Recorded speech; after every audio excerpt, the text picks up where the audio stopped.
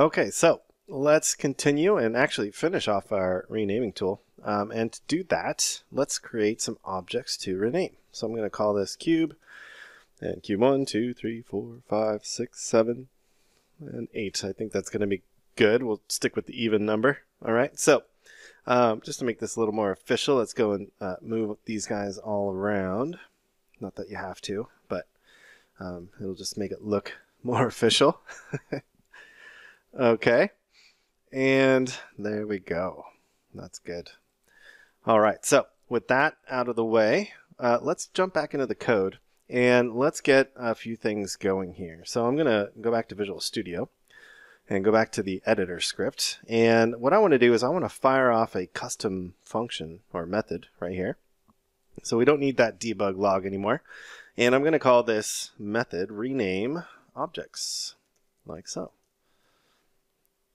Perfect. And so we can just copy that and we can come down here to this custom method region. We'll say void rename objects, turn it into a method like so. And inside of this method, what I want to do is I want to actually log to the console all the names of the objects I currently have selected. So remember, we are getting all those objects from this particular array from the selection class. And it's being stored inside of this selected variable, which is also an array. So what we can do is we can come down here and we can do a for loop, so we can say for int I is equal to 0 and I is less than the length is selected, so selected.length, like so. All right, and I don't need there we go. And what we need to do is say I plus plus. So we want to iterate. We want to increase the value of I from 0 to how many ever objects we have selected. And we do that by incrementing it. All right. So what I'm going to do is I'm just going to do a debug.log. And we're going to say selected. And we use the square brackets and insert that I indexer. All right. So that's the current value. So it's going to start at 0, and every single time we loop, it's going to add 1 to it because we did the plus plus here. So we're going to say, whatever the name is at the current index. Cool. So let's try this out. So I'm going to jump back into Unity now. We'll let it compile. And once it's finished, we will go and select all these cubes here. So let's go and select all these cubes. And I'm going to clear my console and then hit rename selected objects. All right, so what you can see is that we're getting cube 3, cube 8, cube 6, 4, 2, cube, and cube 5, 7, and 1. Well, that's not very useful. What we want to do is we want to actually organize that so that it lists it in order here. Even if you select it with a Control and Shift, it still gives us that randomized order, which I've always found quite odd. But there's a way around this. So what we can do, all right, and this is going to be a little bit more of the advanced side, but I want to show you anyway. So what I want to do is I want to do an array sort. All right, if we were to go up to Google up here and look for array.sort, let's actually do a C#, like so. There we go. So array.sort. This is the method that we want to use because what we can do with it is we can actually put in what they call an I comparer. All right, so we're actually going to use a delegate version because we want to order it by its name. Okay, so to do that, we're going to come back into Visual Studio here, and what I need to do, actually, I need to go back to Google here. You'll notice that the array.sort is underneath the system namespace. So that means that we need to go and include that namespace here. So we'll say using system, like so, which means now we can go and access that array.sort method. All right, so now the array.sort method has a bunch of overrides. All right, but what we're going to do is we're going to utilize the delegate version. So what I want to do is I want to pass in the array that we want to modify, and that's that selected array. Okay, and what I want to do now is compare the names of all the objects inside of this particular array. So to do that, we need to declare a delegate.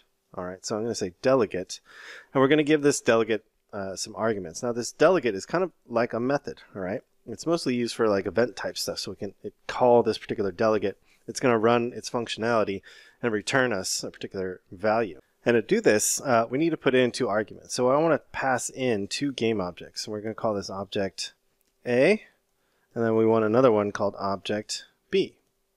All right, so these are the 2 objects that we're going to compare using this delegate right here. All right, I also need to add the semicolon, I believe, right there. Nope, it's going to be right in here because there's no return, right? This is what this is telling me. Okay, so what I want to do now is I want to return a value. So we're going to say return. And what we're going to do is we're going to compare object A's name to object B's name. And what this sort is going to do is it's going to sort it by its name. Okay, so this is great because, and it works really well for this particular instance because I duplicated them, they have this numbering. So it's the sort method's going to pick that up and sort it appropriately, and then we're going to log it again, and it's going to show us the proper naming structure. All right, so we're going to say return object A dot name dot compare to, and we're going to compare that to object B dot name, like so. All right, so and then we just need the semicolon there. Perfect. So with that done, we can do the for loop again. So we'll just do for int I is equal to 0, and I is less than selected dot length, and then we'll do I plus plus. All right, we'll debug dot log. Probably shouldn't have deleted it. Oh well. Okay, we'll do dot name, like so. Cool. So let's go back into Unity and test this out. Make sure we didn't get any errors or anything like that. Okay, so let's clear the console and then hit rename selected objects. And you'll notice that we get cube 1, 2, 3. So our array is now sorted in the correct order. So with that information, we can actually go and just finish this up. Now that we've got everything nicely organized in our array. So I really just want to show that because when you start working with objects, you know, with these particular arrays and lists for that matter, it's good to kind of organize your stuff. And that's a nice, quick and easy way, well, relatively easy way. Once you understand delegates, it becomes easy. But it's a nice way to, you know, get that in one line of code. So what I want to do now is just declare a string called final name. And I'm going to initialize that final name to an empty string like that, or you can also do a string.empty like so. Okay, so both of those are completely valid. And the first thing I want to do is take care of the prefix. Okay, so we can say if wanted prefix dot length is greater than 0. All right, so we're just looking to see if the wanted prefix has characters in it, actual letters and stuff like that, because it's a string. So if it's greater than 0, that means we've got something typed in there. Then what we want to do is we want to say final name plus equals the wanted prefix. Now that plus equals just means we're adding on to whatever final name is currently set to, and currently, as we go through this particular method here, okay, that is the name that we want. I mean, that is the empty string. So then we're adding on the wanted prefix. Okay. And what I also want to do is just make sure we have that loop in there again. I don't know why I got rid of it.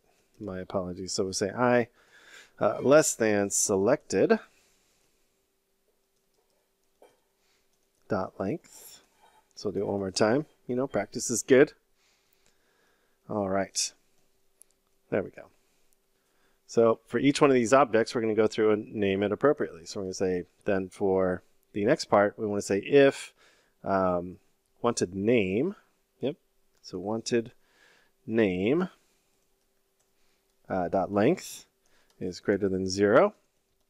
Then we want to say final name plus equals, because we want to take whatever final name is currently equal to with the prefix on it, and then add another piece of the string. So we say plus equals, and we're going to do an underscore between all of these, and then we'll say plus wanted name, like so. And then we'll do the same for the suffix. So we'll say if wanted suffix.length is greater than 0. Then what we want to do is final name plus equals another underscore, and we'll do wanted suffix. So we're adding that on. So then the last thing we want to do is we want to add on the numbering. All right, so we'll do a check down here. We're going to say if add numbering is true, okay? Remember, that's Boolean. If that's true, then what we want to do is we want to say final name plus equals underscore, and then plus the I, so the indexer, okay, dot toString, and we can give it a format, so we can say 0, 0, 0, something like that. Okay, so let's save that and go back to Unity and give this a whirl. So now this should actually rename the objects, and actually I lied. It won't actually rename the objects because we actually need to say that the selected object, the current one that we're on, that its current name is now equal to final name. And now it'll actually equal that name. So let's go back to Unity and try that out. Okay, so let's select all these guys and let's put in some value for all these. So what I'm going to do is I'm just going to call it, let's just say geo for the prefix, box, let's do something like that for the name, and then the suffix will be something like level, and then we'll add numbering. All right, so let's then hit the button here, and you can see now we have these guys all renamed nicely. So it's 0, 0, 0. If you want to actually, start it at 1, you would just say I plus 1, put that into parentheses like so. And now, let's say hit save there and go back to Unity. So now if we go, it'll start at 1, not 0. But you can leave it at 0 too. It's not like there's anything wrong with that. There you go. Now we can go and change this, so we can call this, whatever. Maybe it's something like DS for whatever that stands for like your game, name or something like that. So DS box, and we'll call this geo. We'll do that. There we go. DS box geo 1 through 9. Cool. So that is how we make an object renamer or a mass renamer inside of Unity. Now you can go and extend this, and add all the features that you want. You just add on to this particular method right here. Okay? So thanks so much, and I look forward to showing you guys the next tool here soon. Talk to you later. Bye.